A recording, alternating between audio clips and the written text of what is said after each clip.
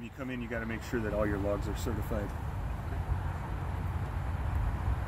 Go ahead. What are we doing? We're training in Schaumburg for the ELD mandate.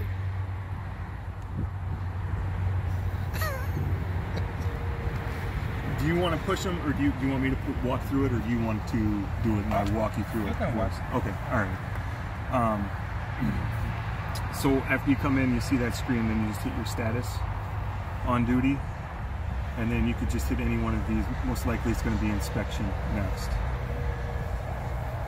Shipments is going to pop up. It's just it just auto populates in. Your shipment ID, do you know where to find that on your manifest? Yeah.